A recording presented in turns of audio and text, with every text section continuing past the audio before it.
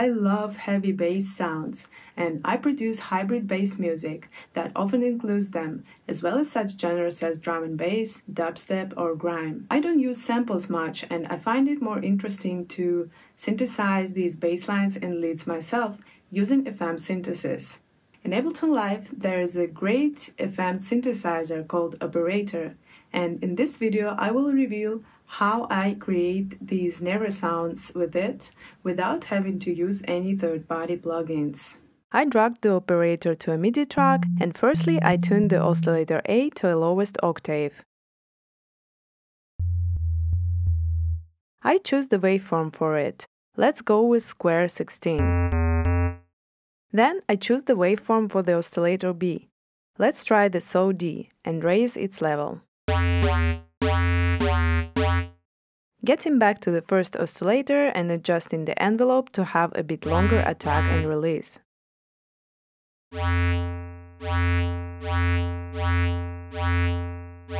Right-clicking on the second oscillator's envelope and copying it from the first one.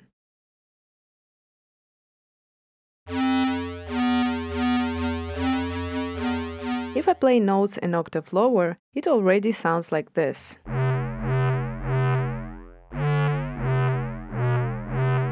Now I adjust the envelope again a little bit.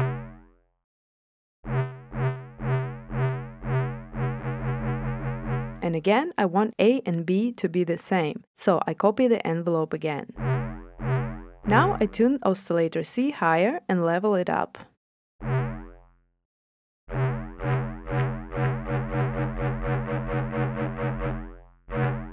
Choosing another saw waveform for it, and keeping the envelope the same as A and B have.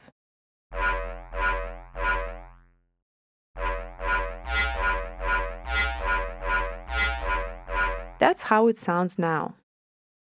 For oscillator D, I will use a white noise, raising its level too and adjusting the envelope so it would appear slowly.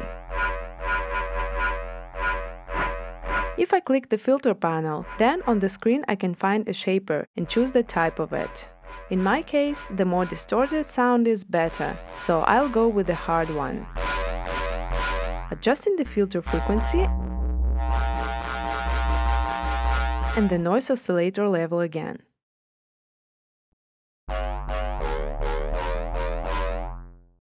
Now the most interesting part. Here I can try different algorithms, and depending on which one I choose, my oscillators are interacting with each other in different ways. They can modulate each other or sound parallel, or combine both in various combinations. I just listen to different algorithms and choose the one I like the most.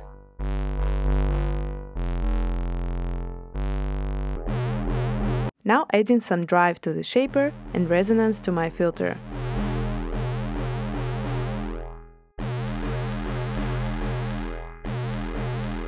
Playing a little bit with oscillators levels.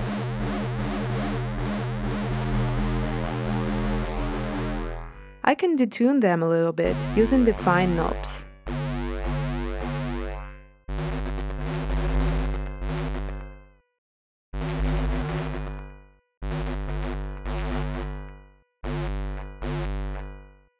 Just a little bit is enough here, I think. I can also adjust the envelope for the filter. Now let's turn on the pitch panel. I'm trying out different envelopes for pitch randomly. Just listen how it works.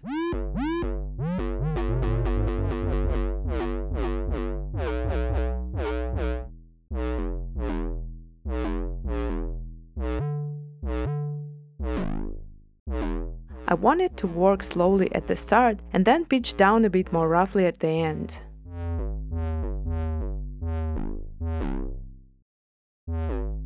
Now choosing the octave for it to go down to. Dragging the B oscillator volume a little bit up and adjusting how hard I want the pitch envelope to modulate my sound.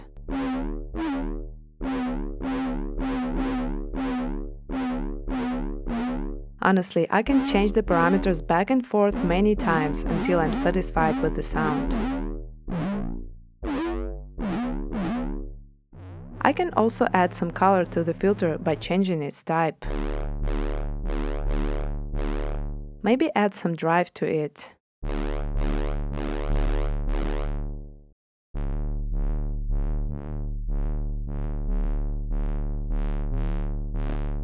The spread knob creates some nice stereo effect. But if you're using it for the bass, then I just recommend not to use it on the sub bass. Now let's play with the LFO panel. If I raise the amount, I can hear better how it works. The sync option will synchronize its speed with the BPM of the project.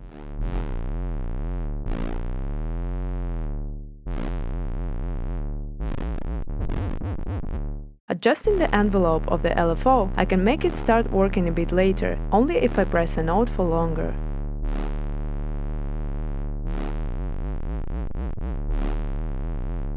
It's also interesting to try different waveforms for the LFO.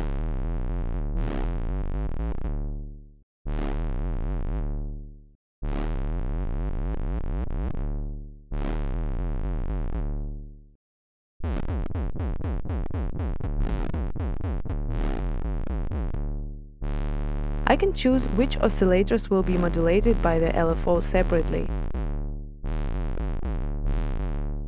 And I can activate it on the filter as well.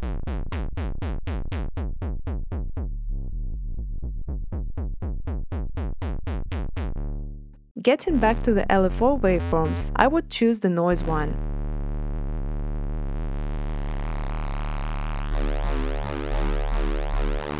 Let's check how it sounds in stereo now.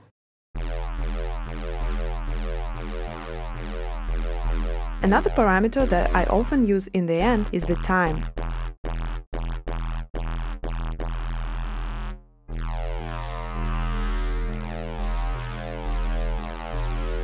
It allows me to change the envelope of the mix of my oscillators. It's a cool place to add automation on. Now I'm curious again, how will it sound using other algorithms? Pretty fat. Sometimes just a slight change of one parameter changes the sounding a lot.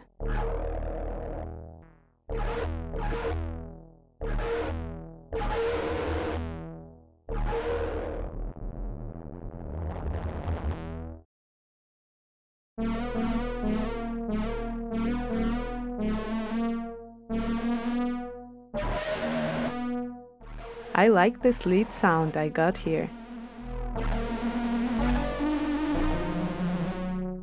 So I just used everything that I showed you, and that's the raw piece of music I got. All synths are made with Operator, and the only thing I have on top is OTT compressor, processing the operators group to kind of glue all these sounds together. Check out what I've got!